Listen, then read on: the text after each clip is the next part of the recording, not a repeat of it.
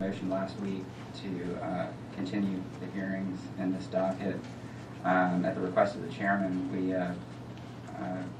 spoke to the parties about an alternative hearing date, and 5 of 6 parties have confirmed their availability for August 6th.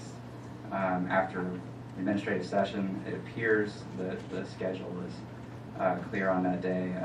Mr. McAllister is on vacation this week, so I wasn't able to fully confirm that, but it does appear to be available at this time. Questions or comments on R2?